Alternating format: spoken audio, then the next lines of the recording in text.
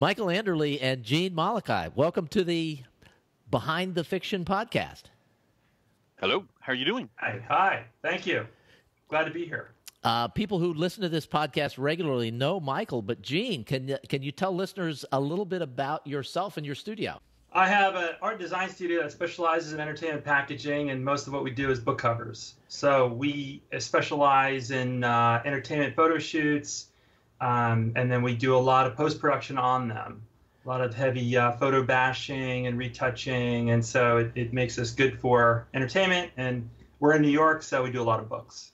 Okay, and you met Michael and Judith Anderle where? At the Boston Fantasy Fest, May of 18, and we were invited up there to speak, actually, by Jasmine Walt, who organized it, and I was really excited. At first, I wasn't that familiar with the event, and then as I got more and more familiar with it and the attendees, Michael was actually somebody I wanted to meet.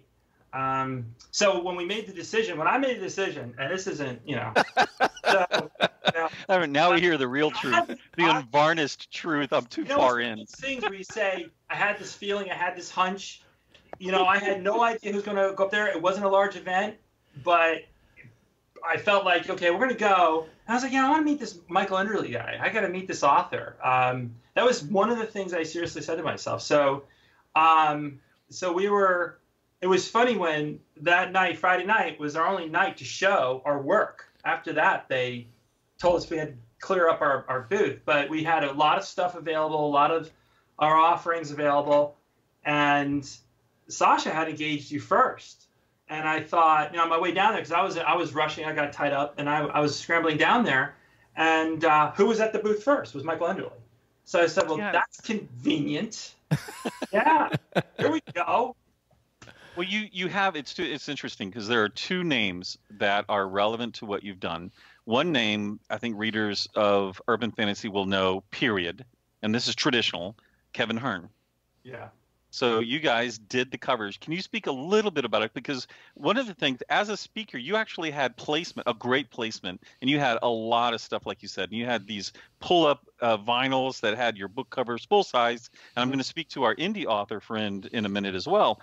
But there, you had something on display. You had a necklace on display. Yeah. It was a necklace that we had custom made for Kevin Hearn's series. Like everything, I don't know, I have this obsession with making sure everything's accurate to the stories. Mm-hmm. I think it's because traditional publishers gave me such a hard time about giving me any kind of details at all that I decided I'm going to overtax them, and I want to know specifically. Kevin draws his ideas out very, very well. He'll draw full compositions. So after I insisted from the art director, who's a very nice guy, and he insisted from the editor that we get Kevin's opinion, he came back with all this detail, and he illustrated this necklace. So I had a metalsmith make it, who is extremely talented, and he specializes in actually using older tools so he gets the right finishes. So if you search around, you can find anybody to create almost anything, from a custom sword, you name it. So that's we did a custom necklace for him, and we also had to design a custom tattoo that reappears.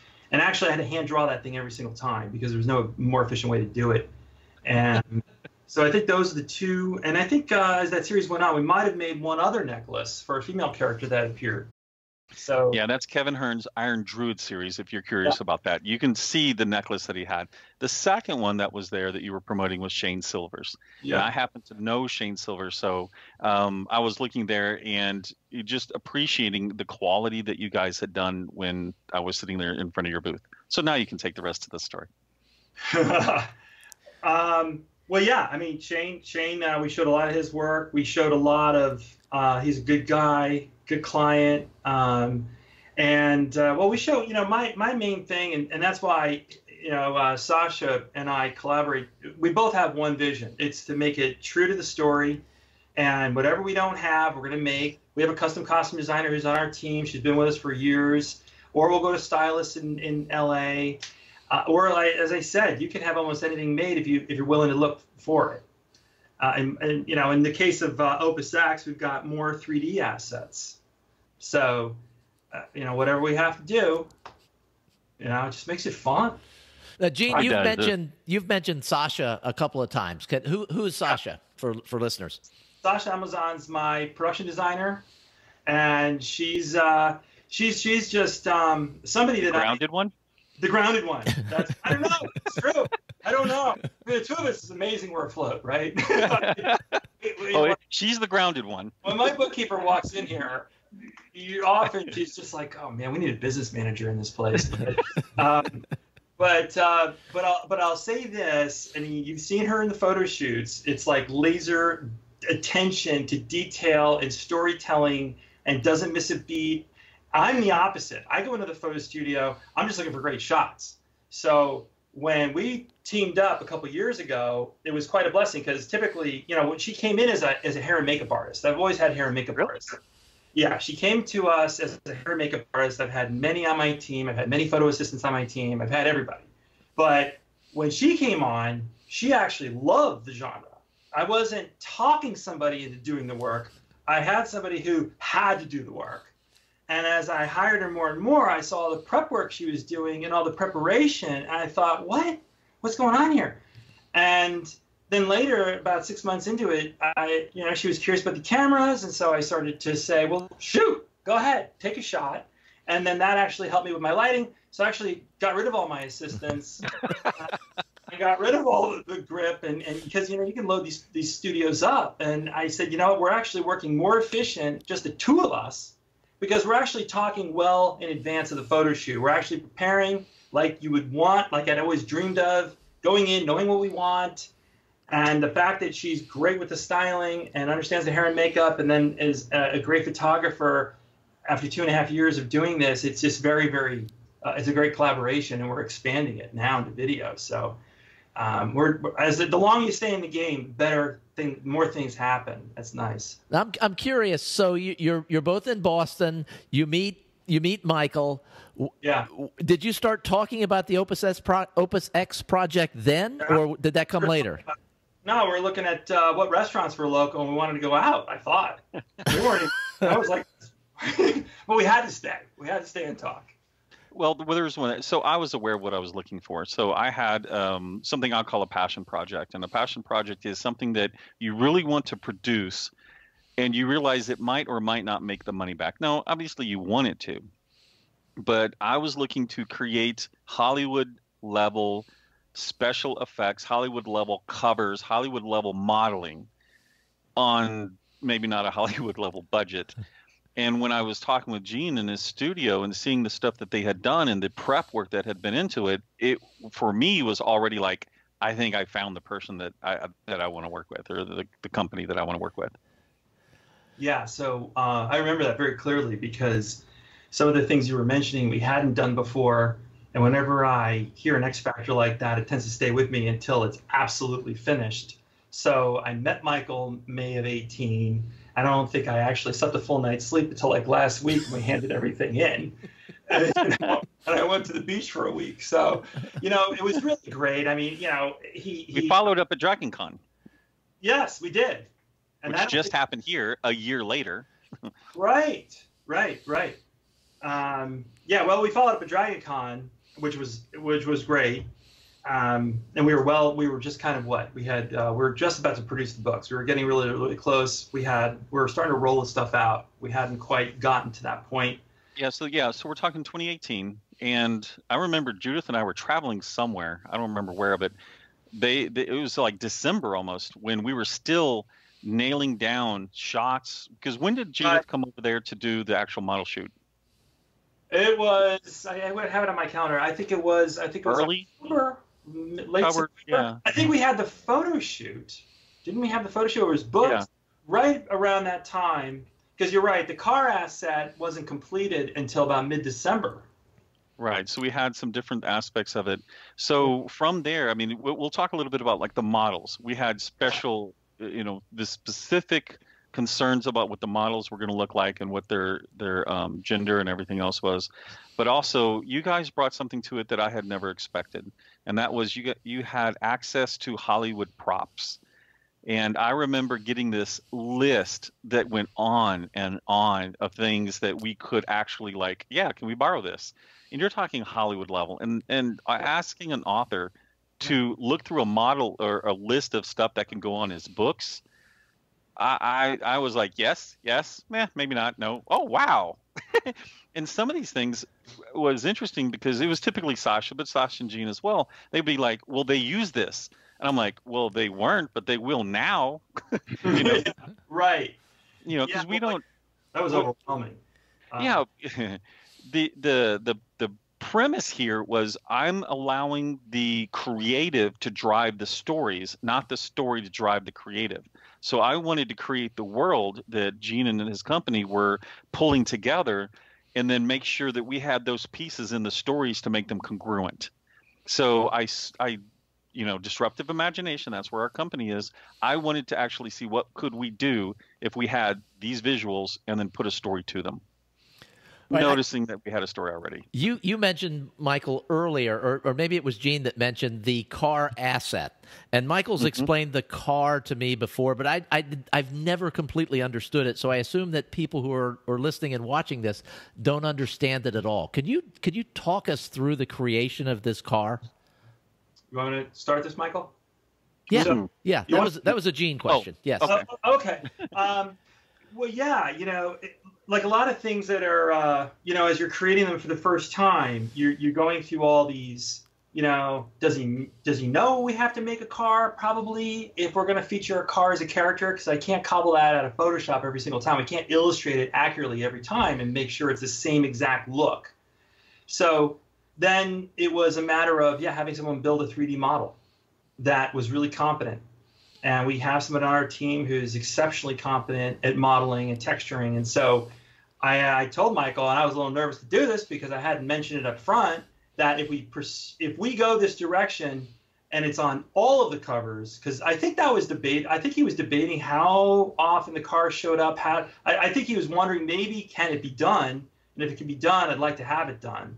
And so as we discussed it further, it was like, okay, this is going to have to be one of the things we deal with first. What is this character?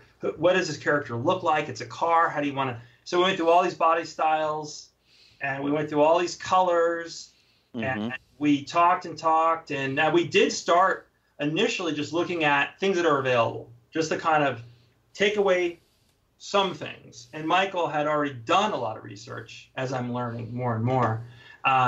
So he knew what he wanted. And that's what happened. So we created the car.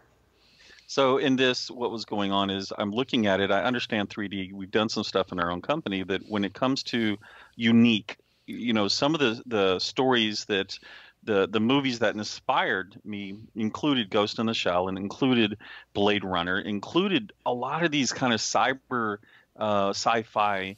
And if you go back and look at like the original Blade Runner and some of the cars that are in it, they're unique.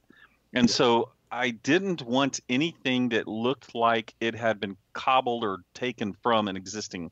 And I'm like, no, I want a sports car. I want it to look, unique. It flies. It does these things, and it needs to be something I can brand, because even at that moment, I'm like, I want a video. I want a little video. And this isn't anything I necessarily shared with people originally because I didn't know if I could get it. And so anyway, I did push forward with it, knowing where I wanted to hope to go to. Yeah, well, that's a nice thing about having any kind of 3D element made, is that you say to yourself, well, okay, it's ours now, and we can animate this, and we can proceed with other ideas. That's why, even on a 2D level, I wanted it, because if we're going to show it, it was just the most efficient way to work. So we actually, we do use 3D assets, but usually they're not at this level. So this was the first time, experimenting with going through this process, and it was just fantastic. And then you had mentioned the video in Boston, and I was like, who really wants this video? I think too. In the back of my head, I'm like, if this comes up again, and it most likely will, what is the answer? So we started to do all kinds of research on the back end without actually telling Michael we were doing it, because Gene's comment is that we can do it. We can do it. And now I'm listening to, I think we can do it. It was Sasha. It was not here. No, that was Sasha. She's always like, you have to tell him you can do it. I'm like, you know what? I've been in business for 15 years. And one of the things I like to say is, I don't know if I can do it. You know, and then over-deliver if we're going to deliver it. Yeah. So. And what does Sasha say now about the video? I don't know. I think she's like, oh, man, they actually pulled it off. Because, you know, she hears about this. You know, we were talking about cars for the last 9 months. And I was, we've been geeking out over this for 9 months. So I think she's really happy with it. Yeah. Really good. Yeah. So this is sort of a vicious tease to a future show where we're going to really go in depth into the creation of the video and show some of the video. Right now, it is completely under wraps. Just know that it's really cool. But when we were talking the other day about the idea of making the video, you were talking about the hardware needed to make the video and what your initial expectations were and what reality turned out to be. Well, you know, getting back to what I said earlier, you know, when you do into something new, there's always nuances in a process. And so one of the things that we did actually was we ran tests first. We wanted to know, well, you know, how are we going to make this? It was a procedural city. And so that was going to be how we were going to do it. We picked the software, and then that was really prior to anything else. And we showed that to Michael, and we sort of got an immediate green light. Just that test alone, I think, took out the motherboard, you know, out of the machine. And so it was like, from the beginning, we were just rebuilding. But because, you know, Frank, he builds his own machine. So it wasn't like, you know, if it was my machine, we'd be in a panic. Because I hit panic buttons. But Frank's like, don't worry about it, I got it. By Monday, he had it repaired, built. I think you smoked something in the machine. Yeah, exactly. I'm a Mac guy. That says it all. You know, tech guys, you know, they build their own stuff. So I felt confident we'd be okay. And then, as you say, as we got into the final renders that were going on and on and on, we had to get new graphics cards in those machines that cut our time by a considerable amount, so we could actually do these renders and see what our results were and keep moving. So, you know, throughout this process, we're going to keep doing more things so that we become more efficient. Like I said, the car, we're looking under the hood of the car right now because we had this week off. We sort of had this week in our calendar as, okay, a regrouping week. So we are looking at the car right now, and we're actually working on some new machines. So and anticipate so we can handle whatever gets thrown at us a little bit better. You know, literally, I think we got one done. We're building 2 more. I'm going to park over here. Steve and I were talking about this a little bit. And I think the piece that sticks in my mind when you were talking to us about it last week or 2 weeks ago was the fact that you did this metaphor where you said, yeah, we had these issues with the machine. So we went to the store and we bought all of these video cards, and we just threw them in the shopping cart and took the shopping cart and dumped it into a machine in order for it. And so I just see this visual of just dumping all of these video cards into a case and closing it up. Yeah. I mean, these Frank can tell you better, but it was like, you know, these things are monsters. We'll show you more about this when we get into the real geek sessions that are to come. But yeah, I mean, like any visual effects artist knows, you know, the graphics cards are doing the rendering in a lot of these cases. It's not just the CPU. So to get these things going, you know, we had to basically, you know, we had to rebuild these machines. Have you melted them? This atmosphere, volumetric lighting is, you know, we're having a ball over here. So we want to blow more stuff up. You know, we're just gonna keep doing it. Michael, we at LMBPN create a lot of covers. I mean, we deal with a lot of cover designers, and we create a lot of covers. Can you kind of talk through how much this process expands upon just the traditional cover design process? Yes, I've been through a few instances, like the early Criterion Gambit, where we did a little bit of model shooting. We did some character acquisition for swords and different pieces. But what you do there is it was a model, Bethany Ann, and we would purchase things either off of eBay or whatever. You might take some guns, some plastic guns where you spray paint them black. That is, I mean, the leagues of difference, and that was expensive. Don't get me wrong. We have a situation where someone photo bashes, typical cost $300 to $500 a cover. And then you have model shoots that usually cost us $800 to $1,000 a cover, and then we have this process. But the days are over. Yeah. Well, Think that about was the thing about a passion project, because I understood that I'm going to throw a lot of money into this before anything happens. And I knew that, and I was okay with that process. Perhaps Judith wasn't as okay with that process, but I was. Yeah. And so, we go through it, but because you're stepping up so much more. So instead of, let's say that, I'll go back to Beth and Anna's example, we go to eBay and we get a coat and we get a pair of boots or something. Well, here we get a document with 200 items we have to go through and find out which ones are the coats that we're going to use, because in one shooting day, they're going to take hundreds, if not thousands, of shots for 12 books. That means 12 complete changes of clothes, 12 complete issues with makeup, perhaps. It does all of those. And so in bringing that together, we had to get 12 coats, 12 tops, 12 pants, all of these things. That we had to get the chain that we're going to use, the gun that's going to, kind of be represented. And we go back and forth and all of these things. And so for me, it was almost like homework. Sasha gives me these lists of things to do. What are the titles? What are they wearing here? What's the look? I'm like, Lost track. There was one moment in the frenzy between her and the stylist, who was shopping for this in LA, where I just couldn't keep up with the conversation. I was just like, oh my gosh, this is intense. I think we had about $30,000 worth of costumes on set that day, and it was just racks. And that's what I mean. It's just, so you need somebody who's really, really capable in that area. And she does a fantastic job with that. And you did the gun is custom made, by the way. We don't talk about the gun much, but the gun also is an asset that we had made. Yeah, a 3D asset. It had its own brochure. It had. Due to being sensitive to what's going on, we're not really pushing that. Yeah, but the other thing that was interesting is we happened to be on a call with Sasha and with Jean when the doorbell rang. And they go over and they go, what's at the doorbell? Because we all basically work out of studios, and it was 7 huge boxes of stuff. And so I'm listening kind of off camera as they're like, oh, wow, look at this gun. This is so cool. This is going to be fantastic. I'm like, guys, hello. And then I might get an arm in with something, and then we'd go back out again. Yeah, that's right. That's right. That did happen, right. It was a nice day, too. It was like a summer day. So that tells you how long. Yeah, that shoot had to be around the end of September or something. Yeah. Yeah, it was about a year ago. Similar. Now, Gene, when you were describing this, you were painting a great sort of word picture of what happened during the model shoot.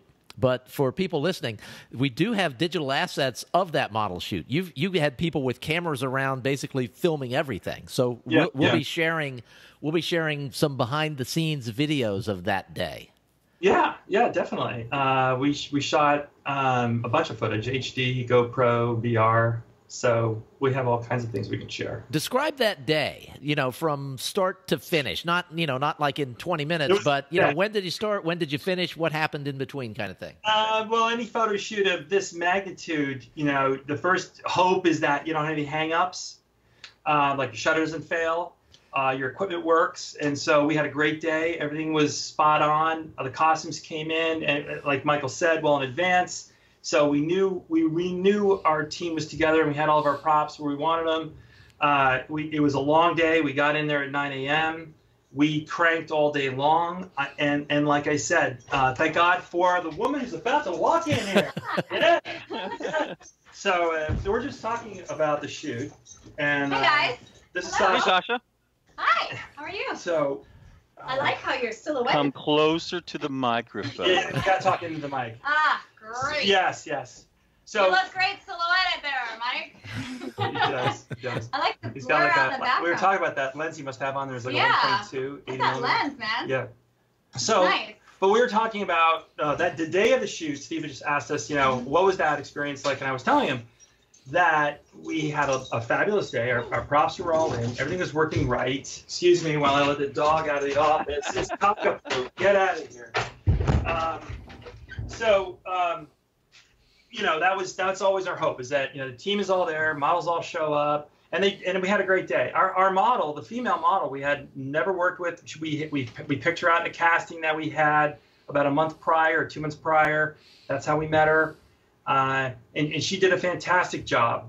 Paul. Actually, we had her come in, and we had like a trial with her. Yeah. She shot a couple. She did really well. He got some shots, and I was a little worried at first. Yeah, castings don't tell you everything. I was a little worried, and I thought, if she's stiff, if she cannot move well, if she doesn't know how to hold a gun, if she doesn't feel comfortable holding a gun, if she doesn't feel comfortable, moving with a sword, and it's really hard to grasp that, to ask someone, like, are you into science fiction? Like, can you really grasp this character? Like, this character is so, I think this character is going to have a lot of layers.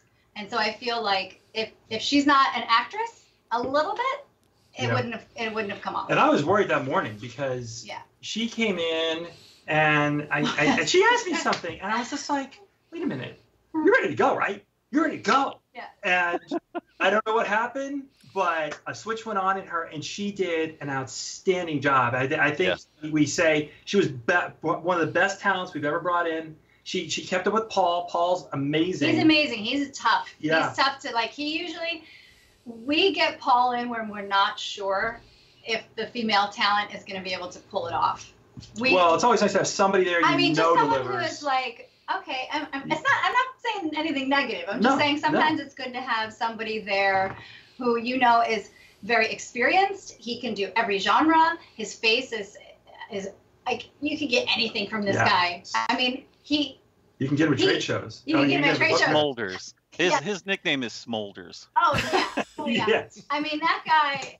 He's so sweet. Yeah, he's really. But he's very encouraging, and he really gets into it. I mean, if you could see some of the shots, we should show you some of them, Steve, and that are them when they're messing around and when they're like jumping off of, like, we put this platform, we had them diving off of it, running at us, and like, there's an explosion behind you. You got to feel the explosion behind you, and then we blast the fan on them. And we're like, we're gonna share that with the whole world. We got the BTS.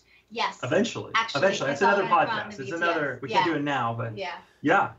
That's it. And that's you. That's you driving it. That's Sasha driving it. I mean, I'm there, and I'm probably the reason why it's always awesome.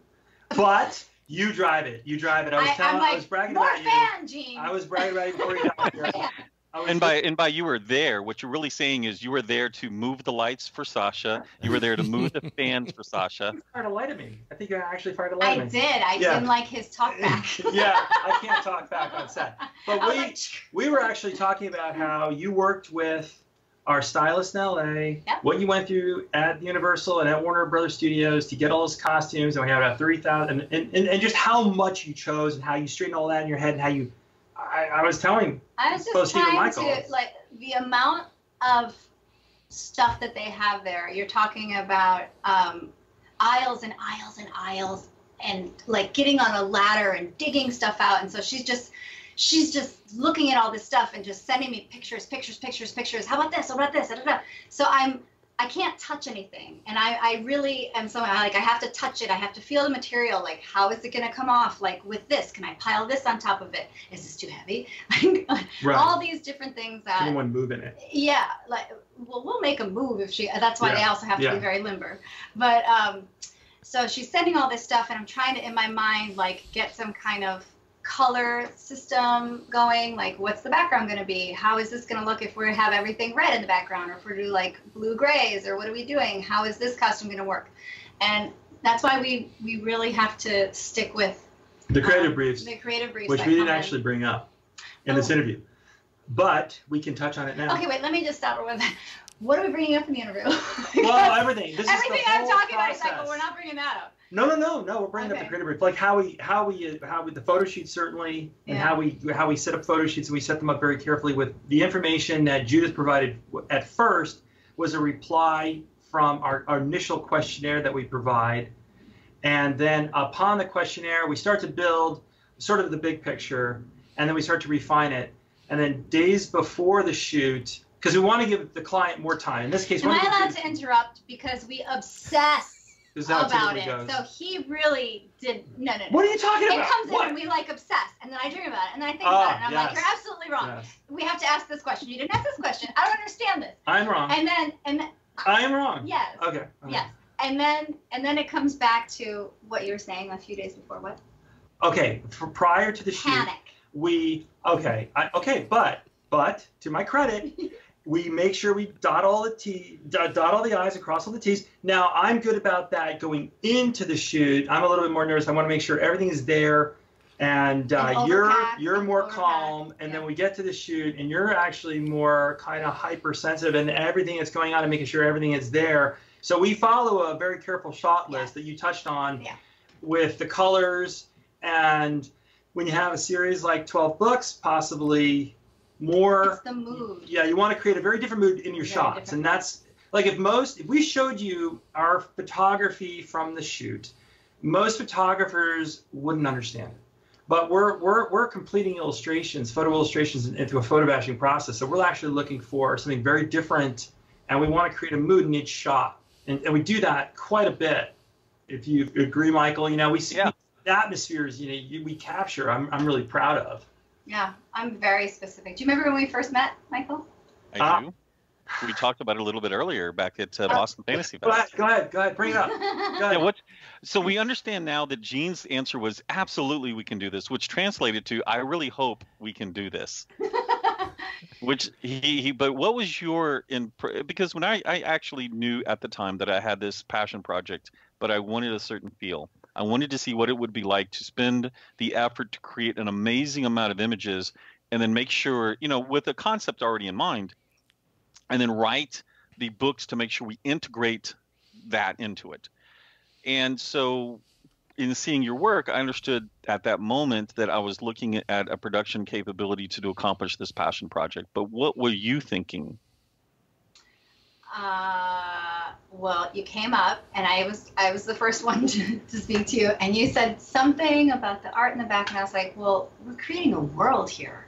And once I said that, I felt like I saw your eyes go, it was like, this is world building. Good pitch.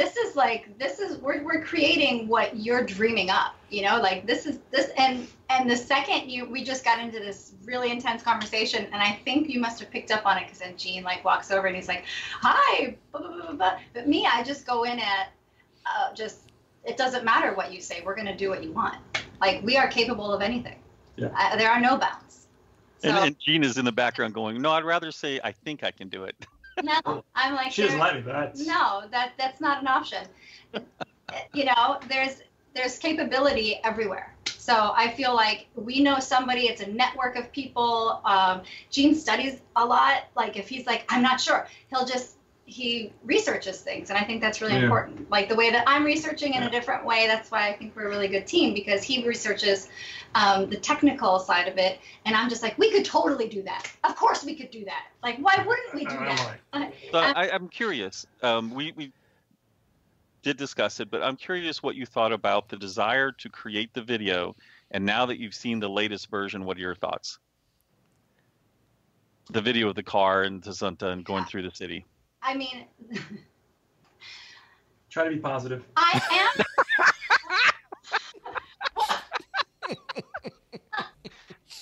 There were moments when I wanted to just break something, and I don't mean like your hand or like. Yes, you do.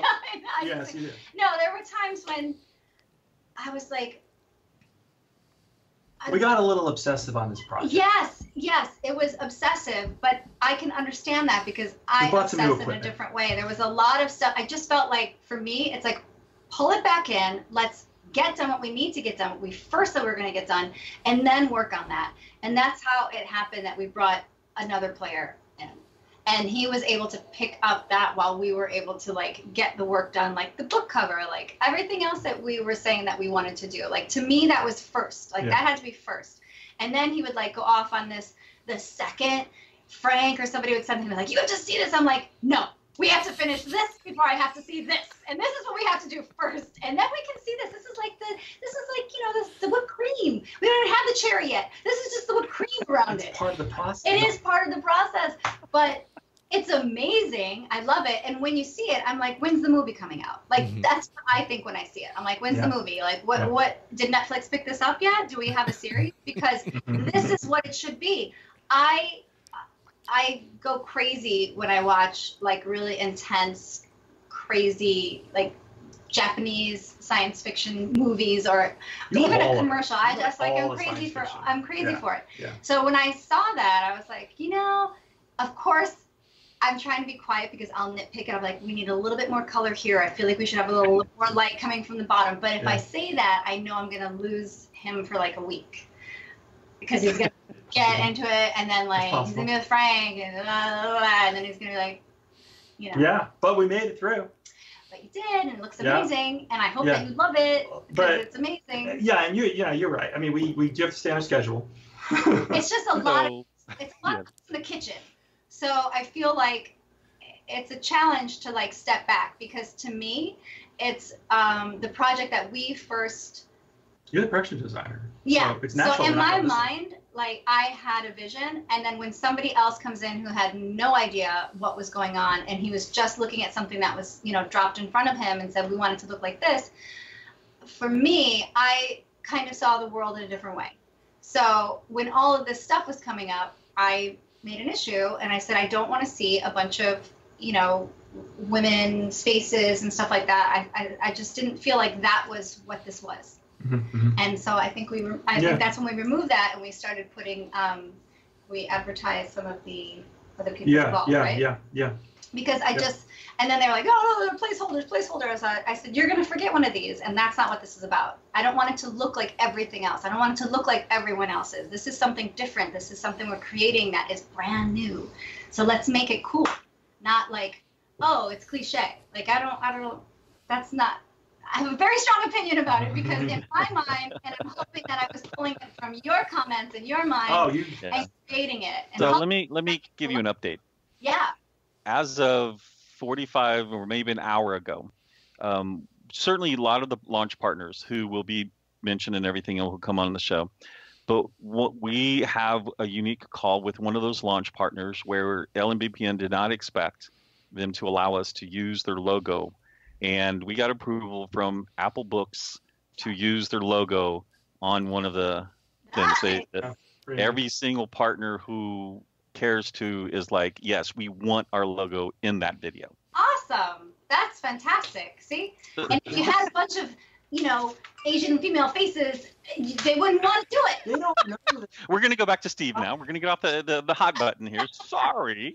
Steve. No, it's all good. It's all good. It's all good. No, it's amazing. And the car is truly a piece of art. Let's talk. Isn't it? It really is. It really is. And we have talked about the car, and we did talk, Sasha, about you being the grounded one, which I can kind of see and kind of not see as you go spiraling off here. Yes. Yes. Well, I came in late. I had to get a lot of information. All right. Well, we need to wrap this up because we're going to do another one. We're not allowed to show the video yet. The marketing department is not letting us show the video yet. So we'd love to have you guys back on again with Sasha, you there from the very beginning, and some other people on your team kind of to talk through the making of the video and some of what went into that. And then we can show bits and pieces of the video or the whole video or whatever so that people can actually see it and get some context about what we're talking about now. But I think what people are hearing is just everyone's excitement about what's been created for this. I mean, it's taken a while. It's amazing. Got a great team. I love laying it out and seeing all the covers in a row. Yeah. And then he's like, turn on the video, pop the video on. It's like, oh my God, this is so cool. I love all the art across the board. I love the way the car, when you see the car, and we did like just the reveal. It was like just a little bit of that. Of the cover of the car and just kind of turning it a little bit. It just was, I thought it was really magical. Yeah, and what's available now for people to see at the website, opusxseries.com, is the first of the car reveal images and the first 6 book covers. So check that out. We'll have a link to that in the show notes and on YouTube where you can see that. We'll be revealing the car over the course of the next several weeks, and then we're going to start revealing some of these videos. And we're super excited. It's really hard because we're like kids in the candy store. We just want to say, hey, but let's show them this now. And the marketing department says no. The BTS, it's amazing. You're like, what's happening? Yes. That's happening. Yeah. So very exciting. Yeah. Yes. Thank you guys all so much for being here. Michael Anderle, Gene, Mollica, Sasha. Almazan? Almazan. Thank you. Yes, thank you. And the dog. What's the dog's name? Roxy. Roxy, that made a brief appearance. Thank you guys for being here. We'll do this again in a few weeks. All right. Thank you very much. Thank you. This was fun. Bye. Okay. Bye. Bye-bye. Bye.